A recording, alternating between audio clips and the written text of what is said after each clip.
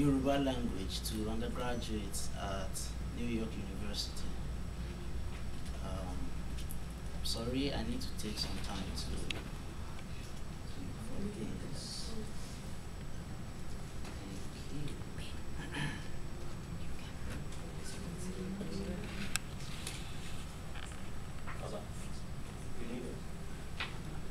Okay, here we go. There is so much in this presentation. Therefore, I have decided to actually do it in two parts. The first part is here. I need somebody to, thank you very much. That is the first part. It contains the methodology that I'm going to be talking about. And the second part is the screen, which contains the content, the message, the idea, the cultural idea that I will be sharing with you. The purpose of this presentation is to share some tips on how aspects of the culture, a foreign culture, can be taught to students in the United States. What is in a name?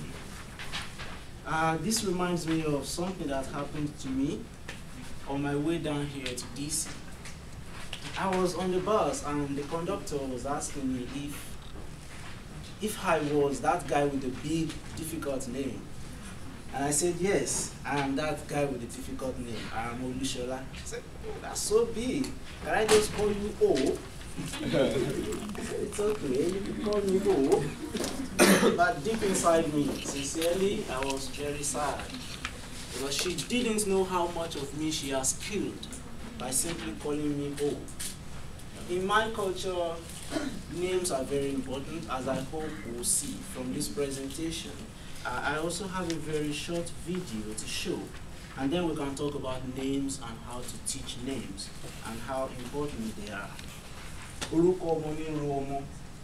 That is a Yoruba proverb, and it means the name that a child has, the name that is given to a child, actually determines the future of the child, as well as the behaviors of the child. That is a hint at how names are very important in Yoruba culture. This is another very important aspect of names. Okay, I was sharing with somebody sometimes, and I said, in Yoruba land, in my culture, a child is not considered as a full human being until the 7th day. And this is what happens on the 7th day. This is when the child has a face, a human face. This is when the child becomes a full-fledged human being. In this short video clip, I want us to see how the naming ceremony is performed. But then I guess we are rushing. I hope you enjoy this video.